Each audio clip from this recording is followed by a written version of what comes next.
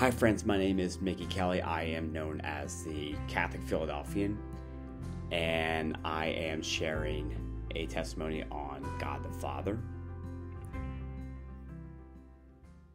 and His unconditional love. I think for me, when I was reflecting on the unconditional love that God the Father has, He has gotten me through some of the most challenging times of my life. In the span of the last 2 years, I went through a period where I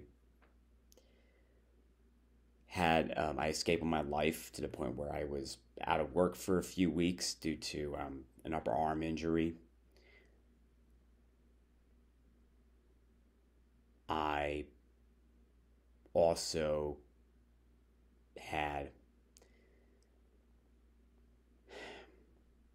went through a position where I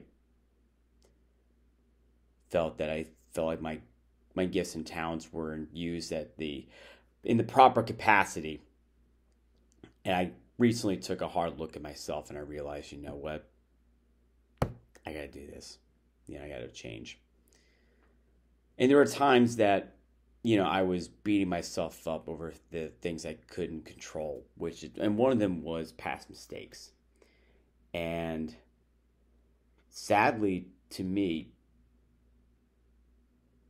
one of the things that we must understand is that, I think, and that this has been a problem for the most part of my life, is that I have been dwelling on my past mistakes, and it hurts.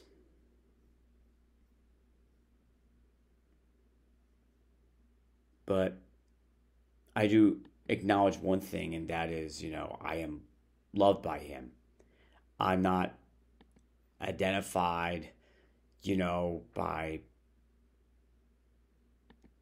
this or that, but I think what it boils down to for me is sometimes we're always hard on ourselves that, we practically, it can be easy enough we can point fingers and just say that, point the finger at ourselves. I mean, I don't see anything wrong with that, but sometimes there's like a learning lesson. But I think what has really gotten me this far is God's unconditional love. And I'm always reminded about that every time I look at a crucifix, whether it be in the classroom, given that I'm a teacher, or a crucifix anywhere, even at church. I'm always reminded of that. St. Augustine once said, "Trust the past to God's mercy, the present to God's love, and the future to God's providence."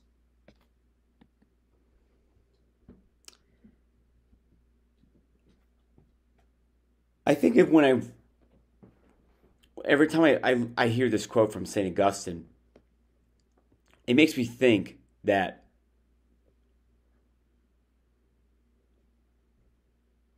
we all have a past, but we're forgiven. We're forgiven by God because He loves us at this very moment. And He asks us to trust in Him. He wants us to place our trust in Him because of His love and mercy for each of us.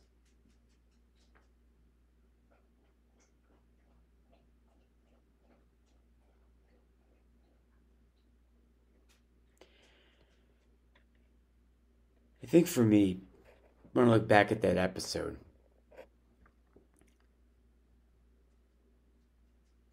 I always thought that God would love me because I wasn't using my talents and all that. But there were a lot of things that really there were some things that did help me. One of them was prayer, was frequent reception of the sacraments, helping those in need, And most importantly,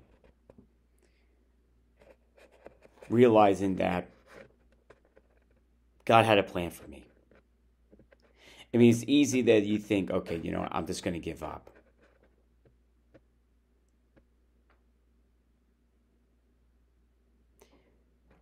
I think there's one thing we have to understand in order for us to trust in God's providence is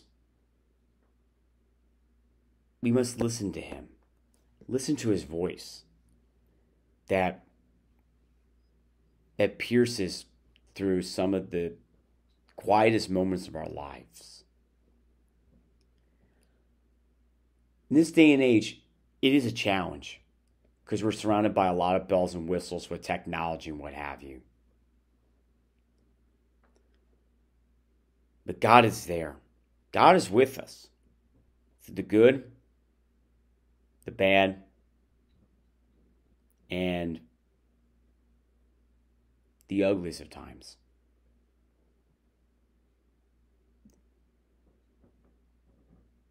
He wants us to listen to him. Even God said that to the apostles at Mount Tabor. And first during the baptism at the Jordan, and again at Mount Tabor.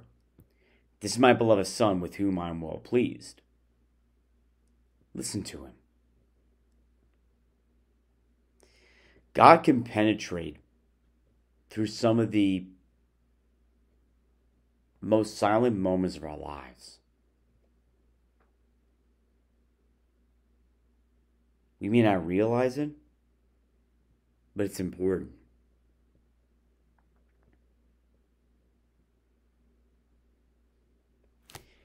I think for me, I remember a couple years ago when I was out of work due to an upper arm injury. I was a victim of a crime.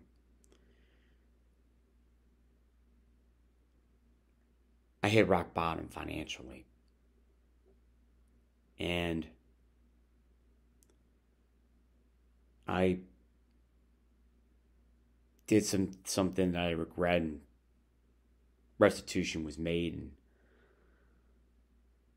back in my mind, I thought, this was going to be it. Because I felt like George Bailey in It's a Wonderful Life, that all the mistakes that I made, I thought, there's nothing for me. It was time to give up, and even worse, just kill myself and eventually passing that hurt on to others who would question, what could have been, how could I help, help me.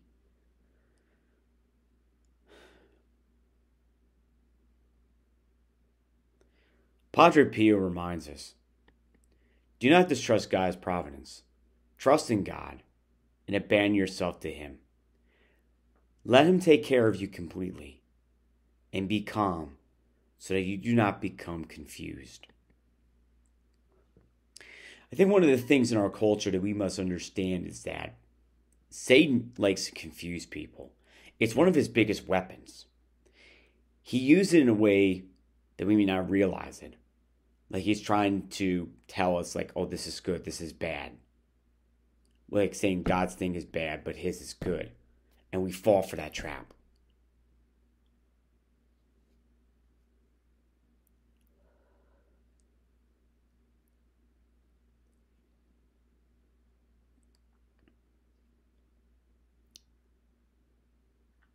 God's unconditional love is for everybody. Someone striving for sainthood, someone who is sinning, someone who hit rock bottom, someone that feels like they want to give up.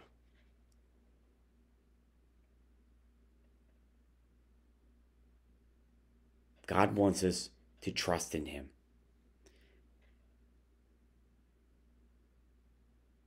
Always remember those simple 5 words that Jesus said, that St. Faustina would say to Jesus. Jesus, I trust in you.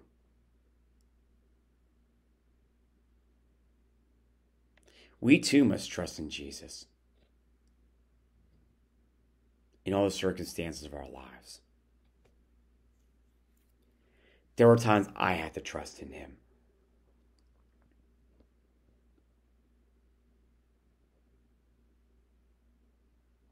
There are times that I have to abandon myself in Him. There are times that I have to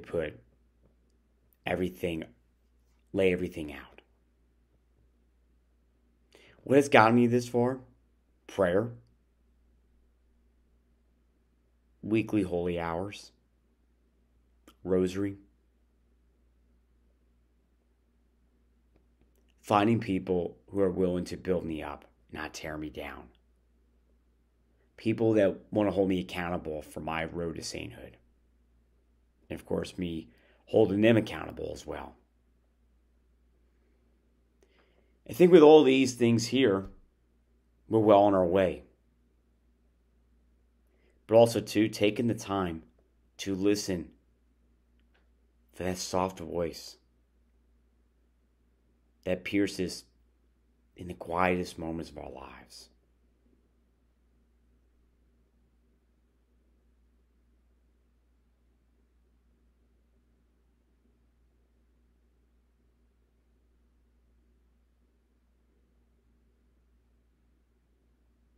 Jesus, I trust in you.